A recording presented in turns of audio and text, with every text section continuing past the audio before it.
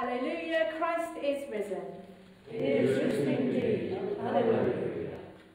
So we prepare to worship God by saying, Almighty God, your Son has opened for us a new and living way into your presence.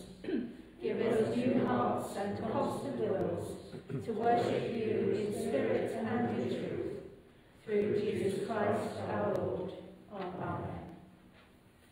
So we take a moment to consider how we have behaved in the last week, things that we've said to people, our attitudes, and whether we've spent any time with God. And we come to confess our sins together. Jesus Christ, risen Master and triumphant Lord, we come to you in sorrow for our sins and confess to you our weakness and unbelief. We have lived by our own strength and not by the power of your resurrection. In your mercy, forgive us. Lord, hear us and help us. We have lived by the light of our own eyes as faithless and not believing. In your mercy, forgive us. Lord, hear us and help us. We have lived for this world alone and doubted our home in heaven. In your mercy, forgive us. Lord, hear us and help us. May the Father of all mercies cleanse you from your sins and restore you in his image, to the praise and glory of his name, through Jesus Christ our Lord. Amen. So we say the Gloria together. Glory to God in the highest, and peace to his people on earth. Lord God, heavenly King, almighty God and Father, we worship you, we give you thanks, we praise you for your glory. Lord Jesus Christ, only Son of the Father, Lord God, Lamb of God, you take away the sin of the world. Have mercy on us. You are seated at the right hand of the Father. Receive our prayer. For you alone are the Holy One. You alone are the Lord. You alone are the Most High, Jesus Christ, with the Holy Spirit, in the glory of God the Father. Amen. So let's pray the collect for the week together. Risen Christ, your wounds declare your love for the world and the wonder of your risen life. Give us compassion and courage to risk ourselves for those we serve, to the glory of God the Father. Amen. Please be seated for our readings.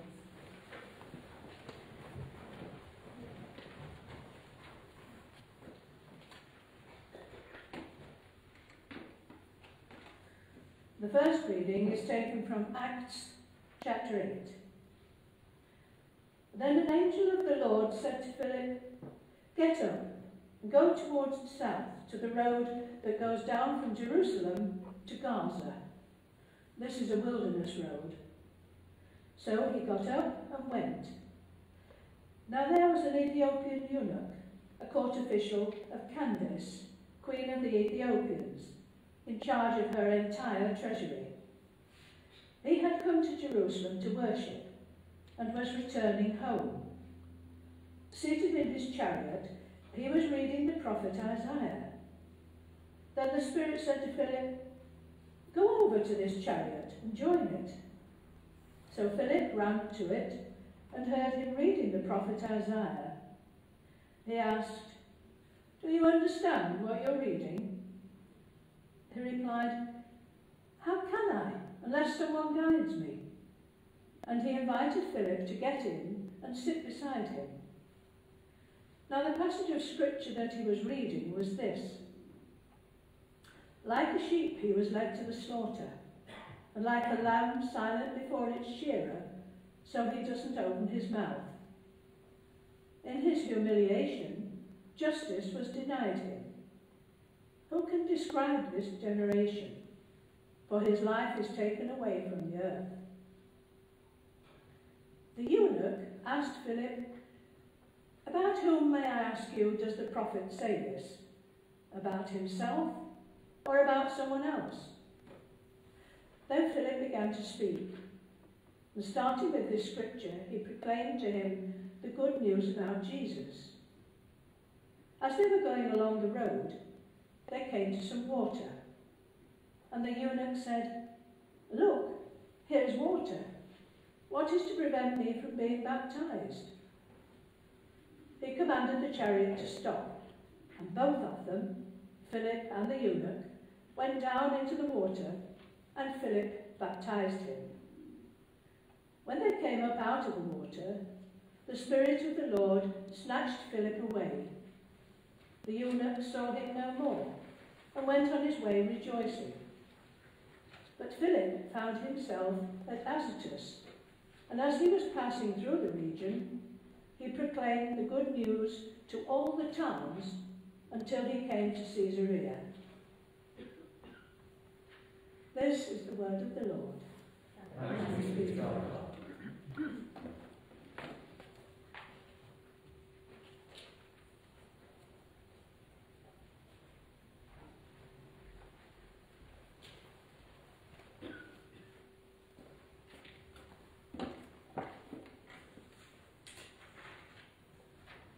The second reading is from 1 John chapter 4, verses 7 to 21.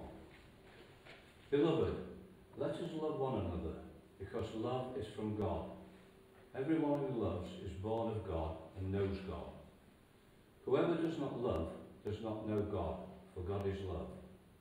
God's love was revealed among us in this way. God sent his only Son into the world so that we might live through him. In this is love, not that we love God, but that he loved us and sent his Son to be the atoning sacrifice for our sins. Beloved, since God loves us so much, we also ought to love one another. No one has ever seen God. If we love one another, God lives in us, and his love is perfected in us. By this we know that we abide in him, and he in us, because he has given us his Spirit. And we have seen and do testify that the Father has sent his Son as the Saviour of the world. God abides in those who confess that Jesus is the Son of God, and they abide in God. So we have known and believed the love that God has for us. God is love, and those who abide in love abide in God, and God abides in them. Love has been perfected among us in this, that we may have boldness on the day of judgment, because as he is, so are we in this world. There is no fear in love, but perfect love casts out fear, for fear has to do with punishment. And whoever fears has not reached perfection in love. We love because he first loved us. Those who say, "I love God," and hate their brothers or sisters are liars. For those who do not love a brother or sister whom they have seen cannot love God whom they have not seen. The commandment we have from him is this: those who love God must love their brothers and sisters also. This is the word of the Lord. Thanks be to God.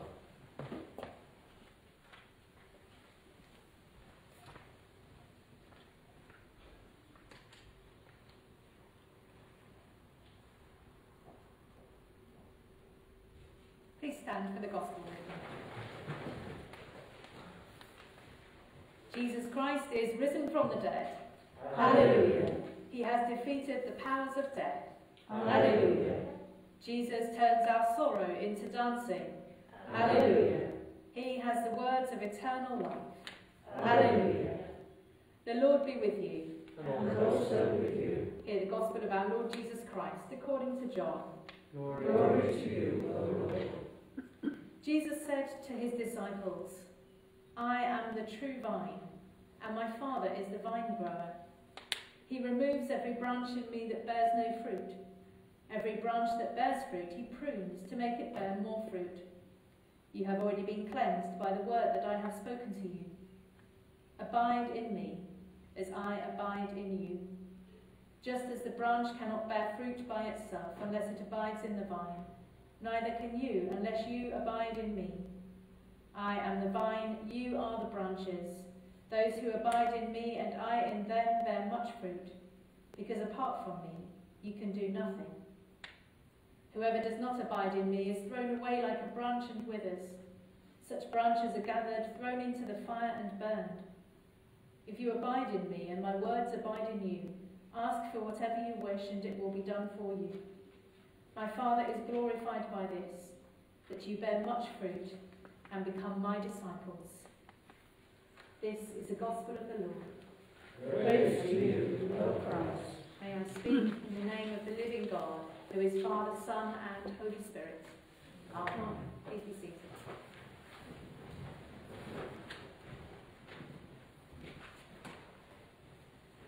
Luke's Gospel is the Gospel written very much with the Gentiles in mind, and also with the outcasts of society playing a key role in the important parts of the story of Jesus. It is in Luke's Gospel that the angel Gabriel appears to the shepherds, a group of poor men who would not have been welcome in the town of Bethlehem, who lived on the edge, looking after their sheep. It is in Luke's Gospel that we hear how it was the women visiting Jesus' tomb who were the first to proclaim the resurrection, and the men didn't believe them. It is the women who are centre stage there. Remember that Luke wrote not only the Gospel that bears his name, but also the book of the Acts of the Apostles, from which we read right through Eastertide.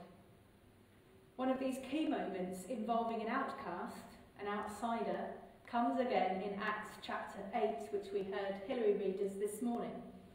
The mysterious story of Philip and the Ethiopian eunuch. The eunuch is a figure who is on the edge of society in every possible way. He is a black man from faraway Ethiopia. He is a true foreigner visiting Israel. He is a eunuch. Eunuchs were men who were castrated as children to serve in the royal courts. They were particularly valued because, of course, they could not father children to provide rival heirs to the throne. There are quite a few eunuchs in the Bible.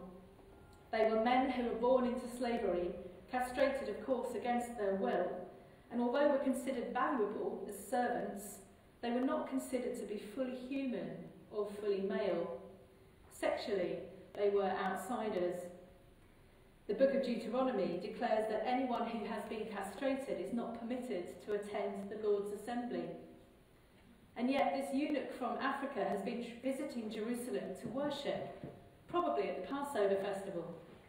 He's not Jewish, but he clearly believes in the Jewish God and is wealthy enough to have obtained a copy of the scroll of the prophet Isaiah. While he was in Jerusalem, he would not have been permitted to join in with the worship at the temple. He would have only been able to go so far as the outer courtyard with the women and other foreigners. Remember the same area where Jesus drove out the money changers. People would have stared at such a man with black skin, probably very tall, as eunuchs grew tall and lanky, and he probably had an effeminate voice. Was there anything to stop this eunuch becoming a Jew? Well, yes, everything. He was not born into a Jewish family. He is foreign, he is a eunuch, through no fault of his own. He cannot attend Jewish worship services with the other Jewish men.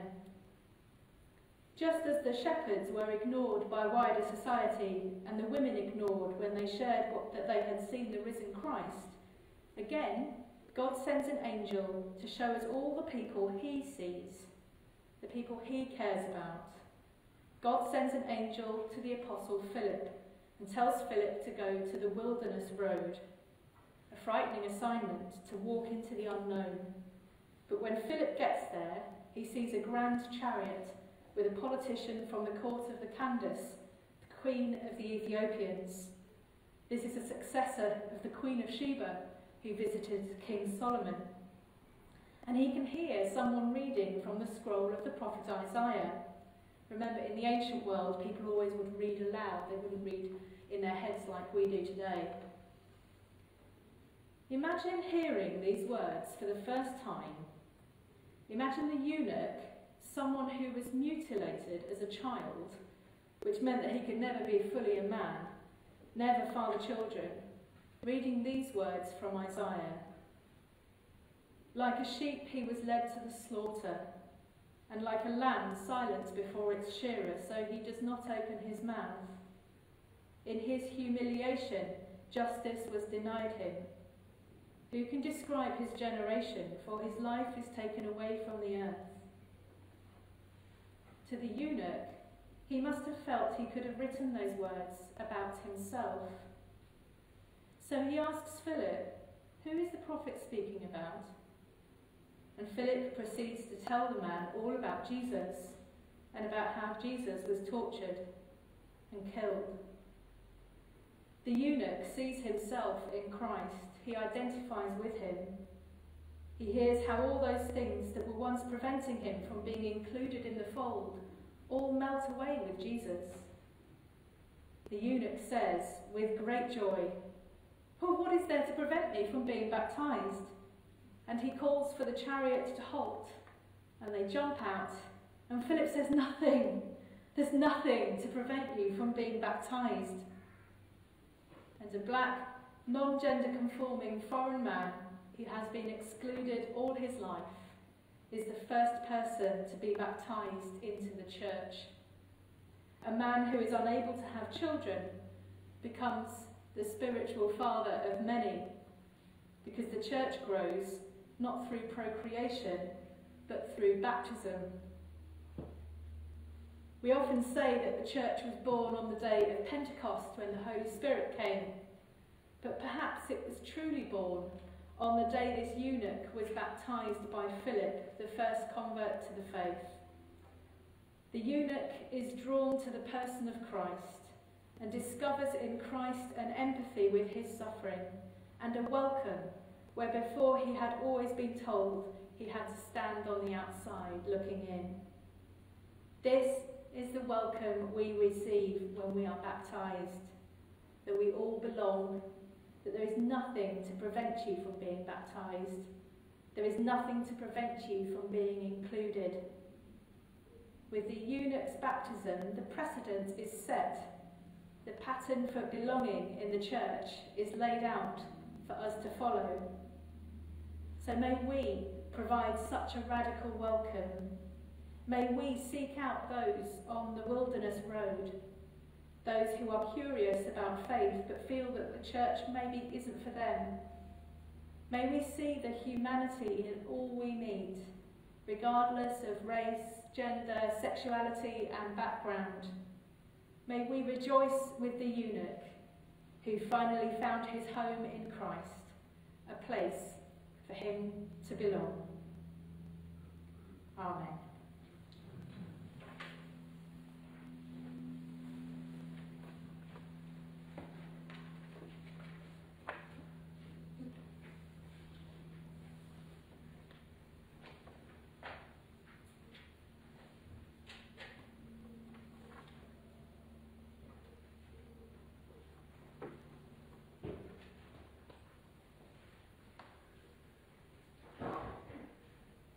Please would you stand as you are able as we declare our faith in the words of the Creed. We believe in one God, the Father, the Almighty, maker of heaven and earth, of all that is seen and unseen. We believe in one Lord Jesus Christ, the only Son of God, eternally begotten of the Father, God from God, light from light, true God from true God, begotten and not made, of one being with the Father. Through him all things were made. For us and for our salvation he came down from heaven, was incarnate from the Holy Spirit and the Virgin Mary, and was made man. For our sake he was crucified under Pontius Pilate. He suffered death and was buried. On the third day he rose again, in accordance with the Scriptures. He ascended into heaven, and is seated at the right hand of the Father. He will come again in glory to judge the living and the dead, and his kingdom will have no end. We believe in the Holy Spirit, the Lord, the giver of life, who proceeds from the Father and the Son, who with the Father and the Son is worshipped and glorified, who has spoken through the prophets. We believe in one Holy, Catholic and Apostolic Church. We have acknowledged one baptism for the forgiveness of sins. We look for the resurrection of the dead and the life of the world to come. Amen. Please sit or kneel as we come to pray.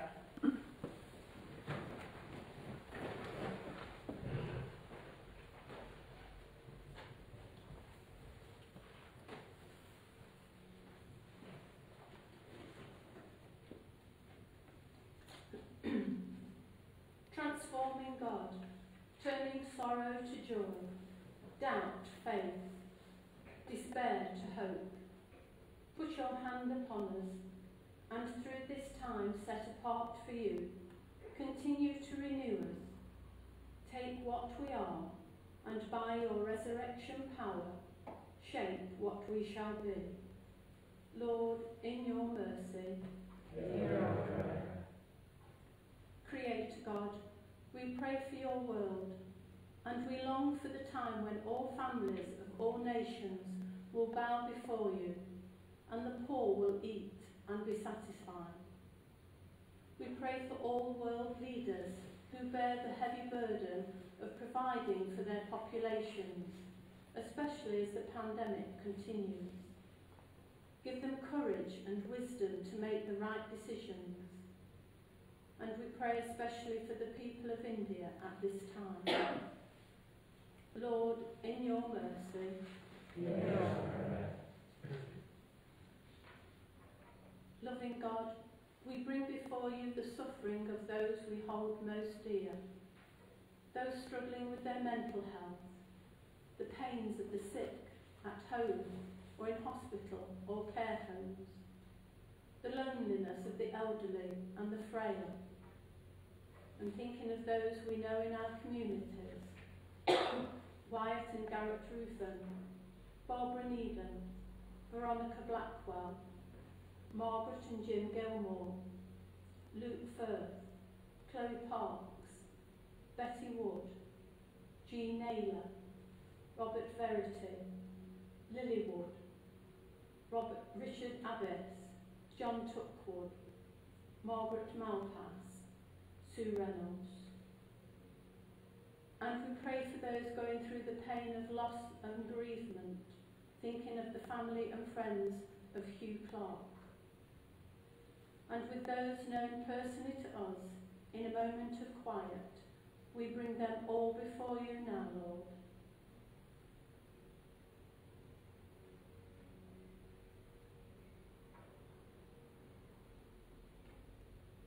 In your great mercy, bring them comfort, relief, and the reassurance that you are always there with them in all their troubles. Lord, in your mercy.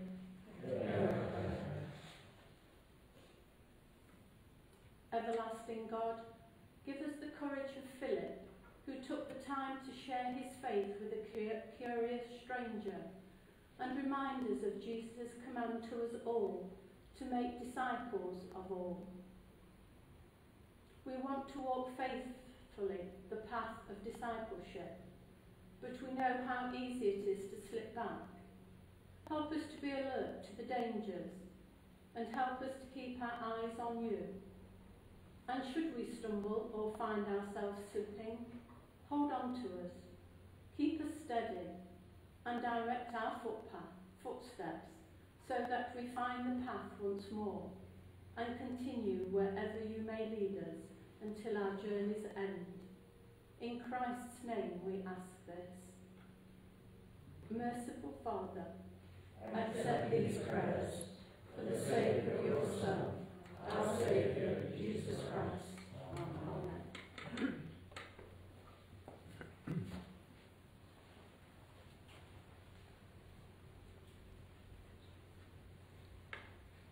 Just a quick notice about our communion. Some of you haven't been for a little while, so when it comes to communion, if you come and queue very carefully, just like you would if you were at the post office, but it's a much more profound experience than that. Stand on the crosses to keep you socially distanced. You can remove your mask when you get to the front, and you'll receive communion just in the bread form, and then make your way back through the children's chapel and back to your seat carefully. If you would rather not receive the bread, but you would like to come up for a blessing, please bring the order of service with you, and that communicates to me that you want a blessing rather than receiving the bread. That's easier than trying to speak through two masks, basically, a bit in a muffled way. So that's how we're doing communion at the moment. So that's fine. Lovely. Please would you stand as you are able for the peace.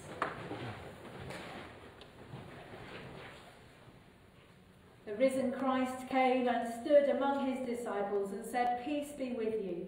Then were they glad when they saw the Lord. Alleluia. The peace of the Lord be always with you. And also with you. Alleluia. So we offer one another a greeting, safe greeting. Stay where you are, wave at everybody. Peace be with you all.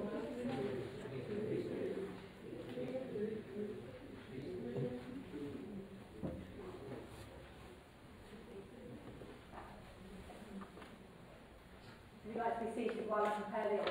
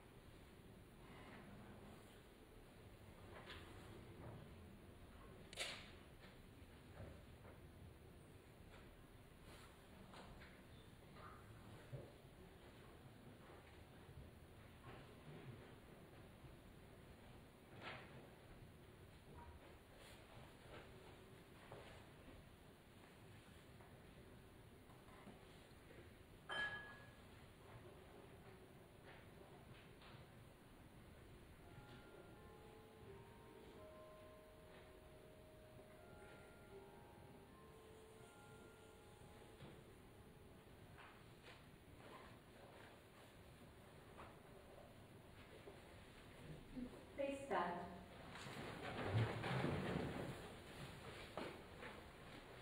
Risen Lord Jesus Christ, we believe you and all we have heard is true. When you break bread, may we recognise you as the fire that burns within us, that we may bring light to your world. Amen. The Lord be with you. And also with you. Lift up your hearts. We lift them to the Lord. Let us give thanks to the Lord our God. It is right to give thanks and praise. It is indeed right, our duty and our joy, always and everywhere to give you thanks, Almighty and Eternal Father. And in these days of Easter, to celebrate with joyful hearts the memory of your wonderful works. For by the mystery of his passion, Jesus Christ, your risen Son, has conquered the powers of death and hell, and restored in men and women the image of your glory. He has placed them once more in paradise, and opened to them the gates of life eternal. And so, in the joy of this Passover, earth and heaven resound with gladness, while angels and archangels and the powers of all creation sing forever the hymn of your glory. Holy, holy, holy, holy Lord, God of power and might, heaven and earth are full of your glory. Hosanna in the highest. Blessed is he who comes in the name of the Lord. Hosanna in the highest. Lord, you are holy indeed, the source of all holiness. Grant that by the power of your Holy Spirit and according to your holy will, these gifts of bread and wine may be to us the body and blood of our Lord Jesus Christ, who in the same night that he was betrayed took bread and gave you thanks. He broke it and gave it to his disciples, saying, "Take, eat. This is my body which is given for you. Do this in remembrance of me." In the same way after supper he took the cup and gave you thanks. He gave it to them, saying, "Drink this, all of you. This is my blood of the new covenant, which is shed for you and for many for the forgiveness of sins. Do this as often as you drink it, in remembrance of me. Christ has died. Christ is risen. Christ will come again. And so, Father, calling to mind his death on the cross, his perfect sacrifice made once for the sins of the whole world, rejoicing in his mighty resurrection and glorious ascension, and looking for his coming in glory, we celebrate this memorial of our redemption. And as we offer you this, our sacrifice of praise and thanksgiving, we bring before you this bread and this cup, and we thank you for counting us worthy to stand in your presence and serve you. Send the Holy Spirit on your people, and gather into one in your kingdom all who share this one bread and one cup, so that we, in the company of Mary, the Mother of Christ, St. John the Baptist, St. James, and all your saints, may praise and glorify you forever, through Jesus Christ our Lord. By whom, and with whom, and in whom, in the unity of the Holy Spirit, all honour and glory be yours, Almighty Father, forever and ever.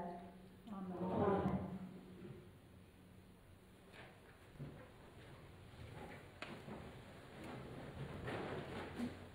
Rejoicing in God's new creation, as our Saviour taught us, so we pray. Our Father, who art in heaven, hallowed be thy name. Thy kingdom come, thy will be done, on earth as it is in heaven. Give us this day our daily bread, and forgive us our trespasses, as we forgive those who trespass against us. And lead us not into temptation, but deliver us from evil.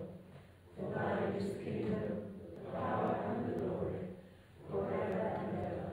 Amen. Jesus says, I am the bread of life. Whoever eats this bread will live forever. Lord, our hearts hunger for you. Give us this bread always. Alleluia, Christ our Passover has been sacrificed for us. Therefore let us keep the feast. Alleluia. Body of Christ broken for us, keep us in eternal life. Amen. And the blood of Christ shed for us, keep us in eternal life. Amen.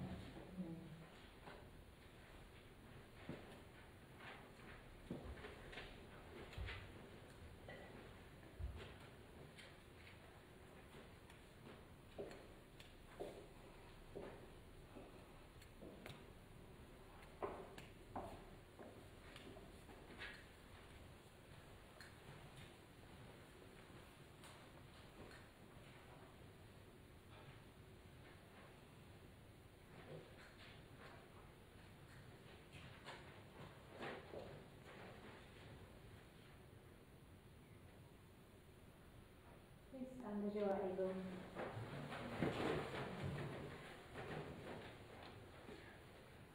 Let us pray. God of truth, We have seen with our eyes and touched with our hands the bread of life. Strengthen our faith, that we may grow in love for you and for each other. Through Jesus Christ our Lord. Amen.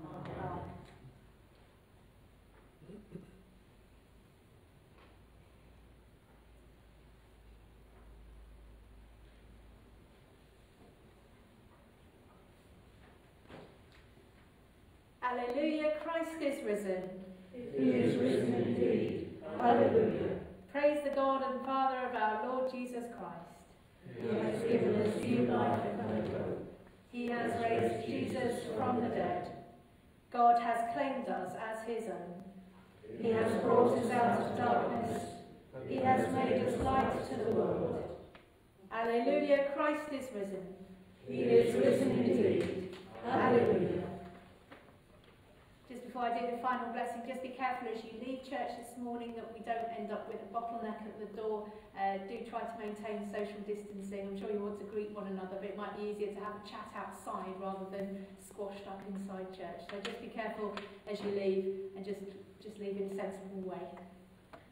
So let's bow our heads to receive God's blessing. May Christ, who out of defeat brings new hope and a new future, fill you with his new life.